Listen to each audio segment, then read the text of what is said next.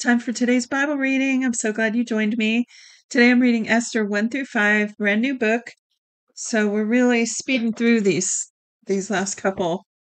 Let me see what the next one looks like here on my chart. Okay, next one's Job. So Job, Psalms, Proverbs, they're all a little longer. And then we get into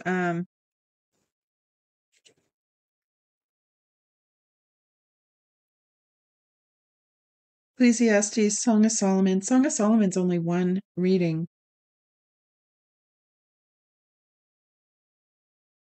And then we get into the major and minor prophets. So today, though, I don't know how I got off onto that. Today we're starting the book of Esther. Only 2 days worth of reading for this book. So, like I said, I'm so glad you joined me. Let me pray now. Heavenly Father, thank you for your precious word. I ask that you come alongside us with your spirit as we read and listen and reveal your word to us in truth. This word is dead and dry without the spirit. We need you, Lord. We need your word and we need your spirit. Come in our lives. Come in our day. Come in this moment, these moments as we read. And we sit at your feet, Master. Open our eyes to this very simple yet profound book that we're about to embark on. And Lord, I pray for every person that listens to this, for them, their families, to be saved and filled with your spirit, to be safe, and to be fully provided for, and for wellness. I thank you, Lord, that your word says that you heal all our diseases, that as we come into the unity with you, you bless our food and water and take all sickness from our midst. I thank you for this precious word, your precious promises. Not one of them has ever failed. And I thank you that today is the same. Your mercies are new every day. So I just thank you for all that, Lord. Thank you for these moments here, Lord. And we just put everything aside to concentrate on your word right now. In Jesus' name. Verse 1. Now in the days of I used to be able to say this. Ahasuerus. There it is. Ahasuerus. Now in the days of Ahasuerus, this is Ahasuerus who reigned from India even to Ethiopia over 127 provinces. Boy, that's quite a big empire, isn't it?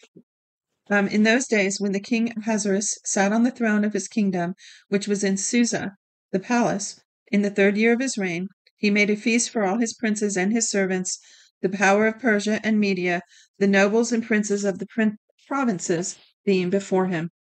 He displayed the riches of his glorious kingdom and the honor of his excellent majesty many days, even 180 days. When these days were fulfilled, the king made a 7-day feast for all the people who were present in Susa. It's calling it Susa the palace. Isn't that interesting?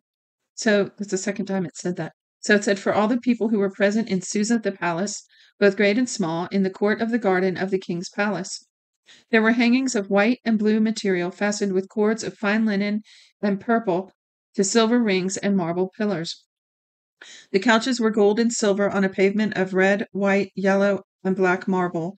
They gave them drinks in golden vessels of various kinds, including royal wine in abundance, according to the bounty of the king. In accordance with the law, the drinking was not compulsory, for so the king had instructed all the officials of his house that they should do according to every man's pleasure. Now, let me stop for a minute. You see all that elaborate furnishings and decorations? You know, we have a tendency to think back in history and think they were all wearing, goat skin and living in caves.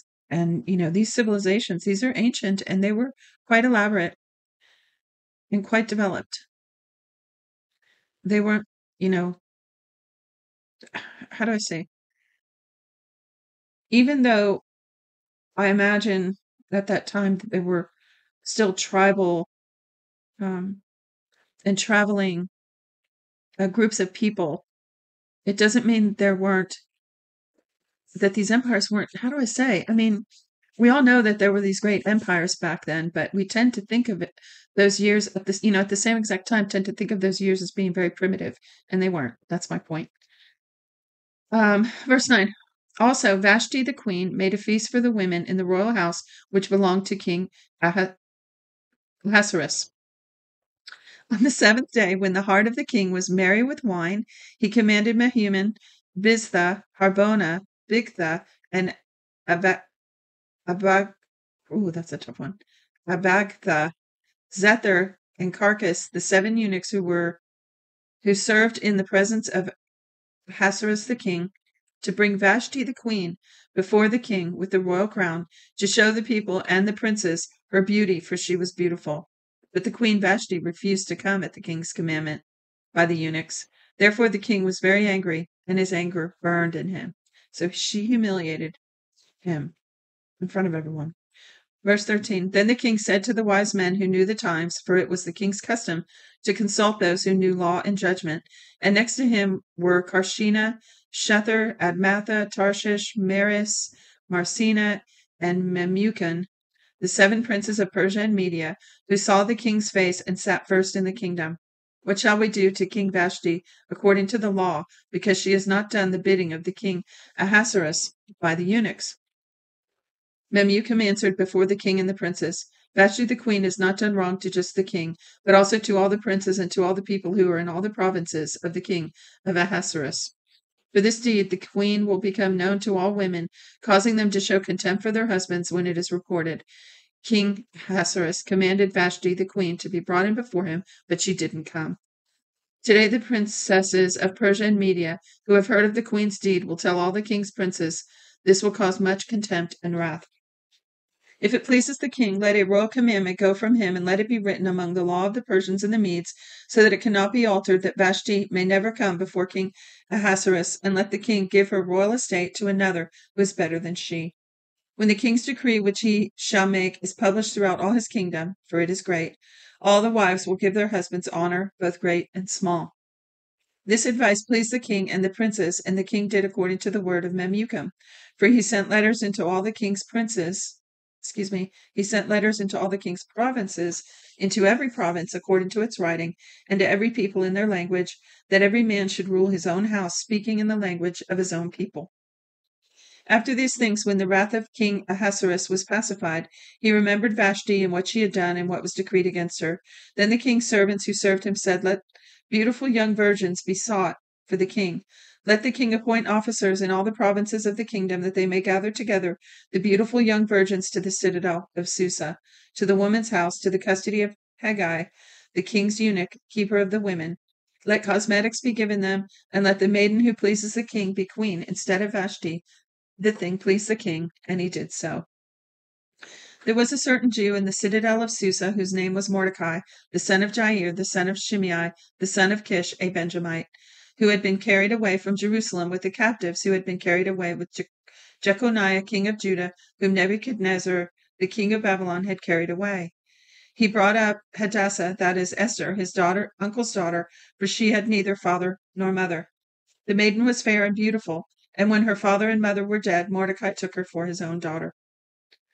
So when the king's commandment and his decree was heard, and when many maidens were gathered together to the citadel of Susa to the custody of Haggai, Esther was taken into the king's house to the custody of Haggai, keeper of the women. The maiden pleased him, and she obtained kindness from him.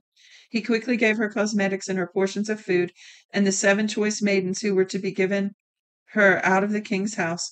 He moved her and her maidens to the best place in the women's house. Esther had not made known her people nor her relatives, because Mordecai had instructed her that she should not make it known.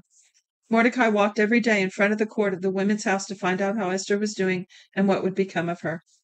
Each young woman's turn came to go into King Ahasuerus after her purification for 12 months, for so were the days of their purification accomplished, 6 months with oil of myrrh, and 6 months with sweet fragrances, and with preparations for beautifying women. Does that work? I think I need to get some of that. The young women then came to the king like this. Whatever she desired was given her to go with her out of the woman's house to the king's house. In the evening she went, and on the next day she returned into the second woman's house to the custody of Shashgaz, the king's eunuch who kept the concubines. She came into the king no more unless the king delighted in her, and she was called by name. Now when the turn of Esther, the daughter of Abihail, the uncle of Mordecai, who had taken her for his daughter, came to go into the king, she required nothing but what Haggai the king's eunuch, the keeper of the women, advised. Esther obtained favor in the sight of all those who looked at her. Now let me stop for a minute. There's a book by Tommy Tenney. Hold on.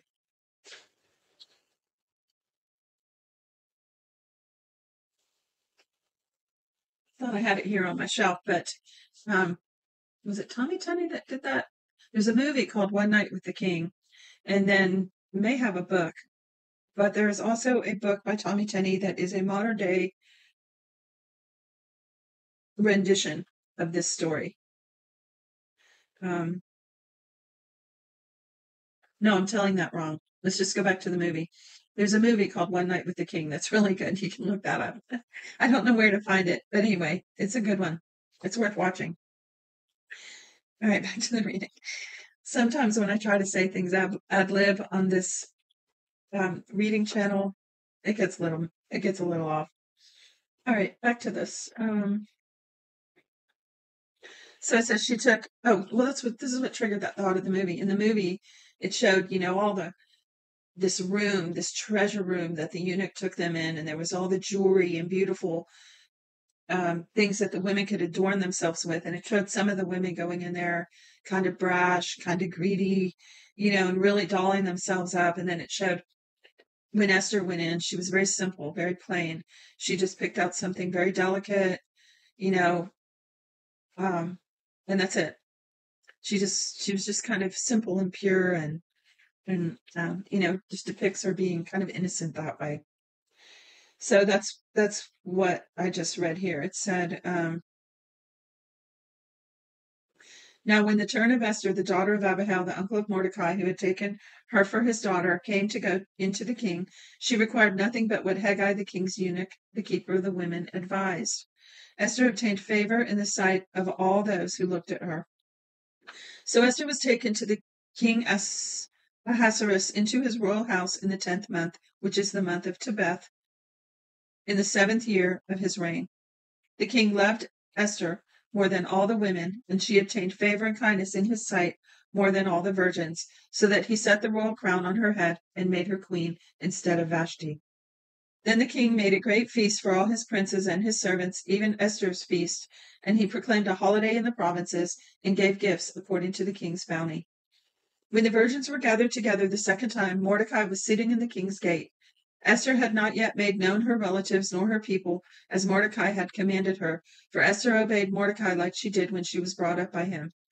In those days, while Mordecai was sitting in the king's gate, two of the king's eunuchs, Bigthan and Teresh, who were doorkeepers, were angry and sought to lay hands on King Ahasuerus. The thing became known to Mordecai, who informed Esther the queen, and Esther informed the king in Mordecai's name. When this matter was investigated, it was found to be so. They were both hanged on a gallows, and it was written in the book of the Chronicles in the king's presence. After these things, King Ahasuerus promoted Haman, the son of Hammedatha the Agagite, and advanced him, and set his seat above all the princes who were with him. All the king's servants who were in the king's gate bowed down and paid homage to Haman, for the king had so commanded concerning him. But Mordecai didn't bow down or pay homage. Then the king's servants who were there in the king's gate said to Mordecai, "Why do you disobey the king's commandment?"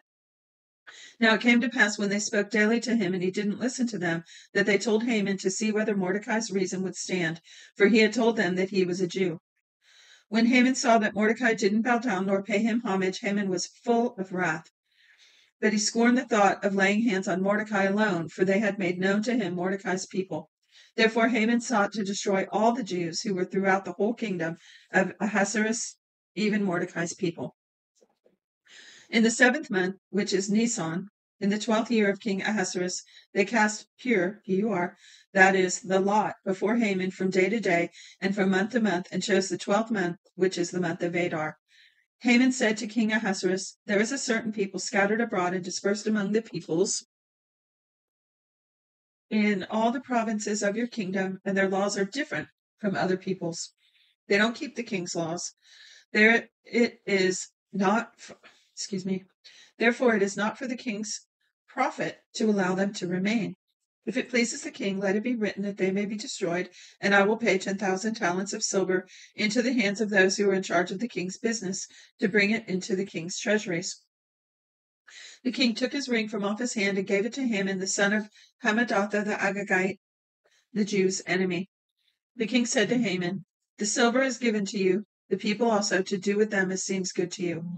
Then the king's scribes were called in on the first month and on the 13th day of the month, and all that Haman commanded was written to the king's local governors and to the governors who were over every province, and to the princes of every people, to every province according to its writing, and to every people in their language. It was written in the name of King Ahasuerus, and it was sealed with the king's ring.